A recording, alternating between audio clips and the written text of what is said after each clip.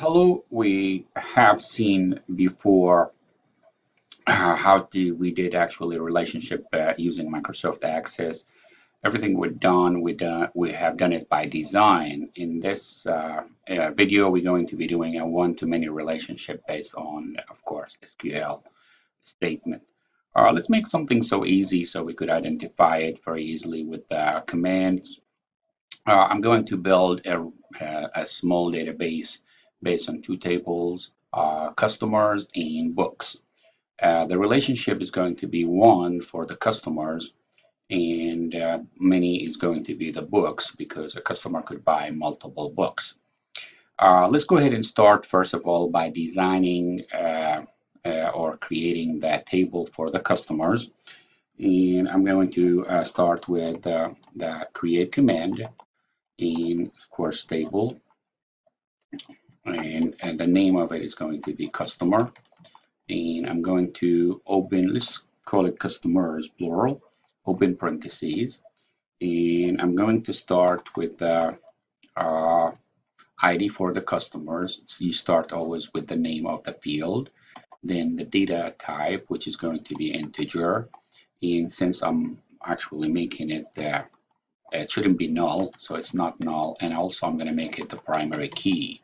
So you could have a comma, then I'm going to say here last name, and I'm going to make it a variable char of 30 character. Also, I'm going to ask it to be not null. Also, we're going to have first name, and again var char, variable char, and we're going to go ahead and have 30 also not null. Okay, and as we will actually see, this is probably let's say this is enough for now. So you don't want to make it very large because we're going to focus on the relationship more than anything else.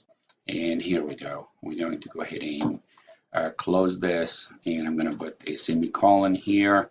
As you notice, I didn't put a comma on the last one. So we have an ID as the primary key, last name and first name, and we're going to run the query.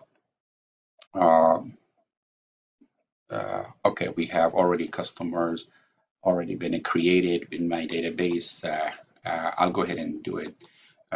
My customers, knowing that the website itself has a customer table. So as you notice, we're going to go ahead and have one here, my customers.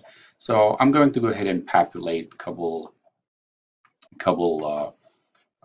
data here, saying insert into my customers values, and I'm going to say here ID one for the first, and then we're going to say here Smith at the last name, then John, then that's actually basically what we had here. So this is, we're going to run this query. We added here we added one customers, and if I run this one here, you notice it's going to have the ID one Smith John. I could go ahead and insert another one here quickly, insert into my customers and values, and of course it has to be different ID because that is the primary key. It will not allow me to have one again, and I could say here Roberts, and go ahead and say Janet, and this is going to be two of them there. And while I am there, I'm going to go ahead and do a third one. So 3, and we could go ahead and say here Jones and Mary, and that will give me 3 customers in my table, my customers. So if I run this here, say select everything from my customers, okay, it should be able to show me the 3 entry there. All right, now this is the one in the relationship. We're going to go ahead and do the many relationship. Remember, when we do a many relationship, we have to think about the foreign key. The foreign key is the same exact primary key that we used in the my customers, which is the ID. I have to repeat it there for the purpose of link. linking the two tables, and I'm going to establish the referential integrity by writing the exact code that is needed in order to make sure that there is no customers will be added in the mini table, which is going to be the books, without having without being already entered into my customers. So let me go ahead and create the table of the mini table, which is, I'm going to call it create table books. Okay, and I'm going to open, and we're going to go ahead and ISBN number, and that is going to be, let's say, varchar 5. I'm going to limit it to 5, not null, and this is going to be my primary key as well. Okay, and of course, we're going to go ahead and say title for the book, and a char, let's say here 100. Okay, and also I'm going to force it to be not null, and let's say here price, and we're going to do a decimal, and that's another. Now we have to go ahead and establish the referential integrity in this table. First of all, before we do the referential integrity, I need to add, let me go ahead and do this not null also, and I'm going to go ahead and say ID, and that is integer. That's coming from, this is the foreign key. This is a common here.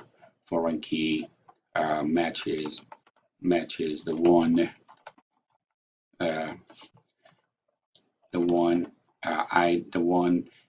in the my customer table. Okay, and now we could go ahead and, as you notice here, we could go ahead and put a comma here.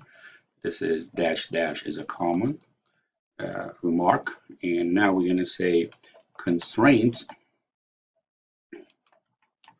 All right, constraints. I'm going to say if k. This is the name of the constraints. I'm going to go ahead and put underscore. I usually name it with both table my customers, and I say books here, and I will say foreign key. Okay, foreign key, and that is going to be the, in this case, the foreign key is going to be the ID from the table my customers. And references, here we go, references, okay, plural, and I'm referencing books. Okay, in this case, this is a book referencing actually my customers.